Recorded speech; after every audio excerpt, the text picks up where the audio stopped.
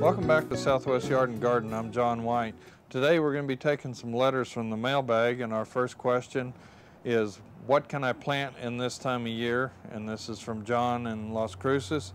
And what we're going to be looking at is cool season varieties right now, this time of year, because we're still a few weeks, maybe even a couple months off of our last frost date. Here in the southern part of the state, we're looking at somewhere around April 1st. And so we still have a little bit of time, and I just kind of picked a little bit of a variety of stuff here, but if you look at some of the vegetables as being leafy greens, grown more for the green on them actually than the fruit, more than likely those will be a cool season vegetable. So if you want to look for something that has more green on it, and then the sure way is to go to the back of the package, and all the packages have several different types of information on. One is they should be produced for the 2002 year, and this one's kind of printed on very lightly, but you can see the 2002 lot 91, and so that's telling you that this is good seed, current seed. And then there's a lot of information here about that particular type of plant.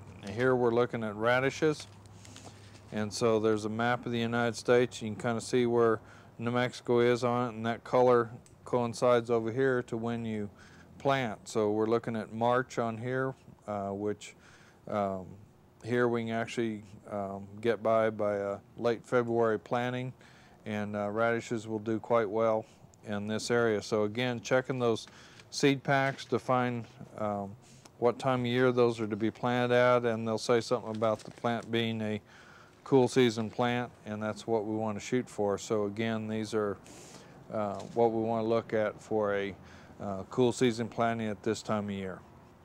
Okay, letter number 2 is from Jim, and Jim is in Tier C, and he's kind of new to the area and has gone to the nurseries and has found some plants like Lantana that look real good in the nursery, but he's worried about bringing them outside into full exposure here during the early part of spring, late winter in the Las Cruces area. So Jim, what you're probably seeing, and I went by one of the nurseries, and this is a Lantana, and Lantana loves the heat. It does quite well in the heat, but it does not like cold, and matter of fact, it can have some frost damage on it under freezing type temperatures. So this plant is being probably forced to grow inside in a greenhouse area where it's getting warmth and is going to be filled out nice when our last frost date comes, and you can start putting these out. But when you're in a nursery, you do want to make sure that you check with the nursery or garden center personnel to make sure that the plant is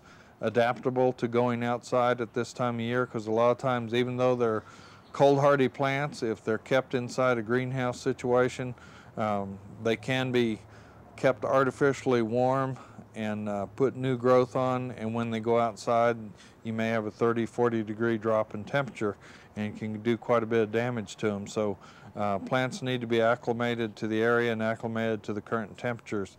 So make sure the plants that you get are acclimated to those outside temperatures. So check with your nursery personnel. Okay, our third letter is from Karen, and Karen is here in Las Cruces, and she wants to know whether she should start her plants for the spring either by seed or by transplant.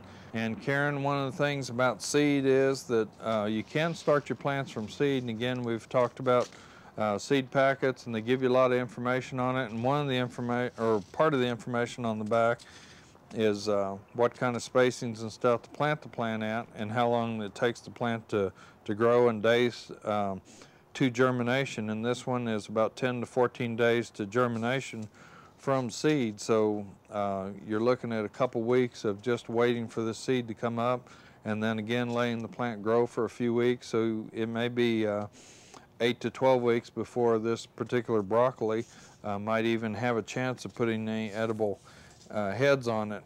So if you're using a transplant, and this is Brussels sprouts, which is closely related to broccoli, but Brussels sprouts and the use of a transplant usually gives you a jump of somewhere about 6 to 8 weeks on the season. So this plant already has a root system on it, And the plant is growing, has got growth on it, so you've already got that jump on the season. So if you don't have the room to start seeds with, then the transplant is a better way to go. A little bit more expensive, but it is putting you into production right away. So I would go with transplants if time and space is a constraint.